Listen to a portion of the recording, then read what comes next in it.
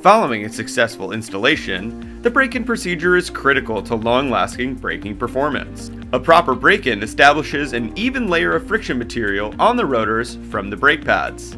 After installation, perform 30 decelerations from 30 miles per hour to 5 miles per hour in rapid succession, waiting 30 seconds in between for cooling. Do not come to a complete stop.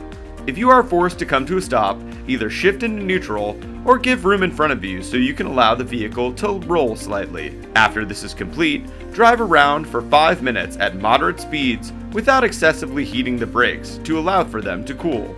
When finished, you may use your brakes normally. For more helpful tips and to find your next brake upgrade, visit PowerStop.com. PowerStop. Brake upgrades made easy.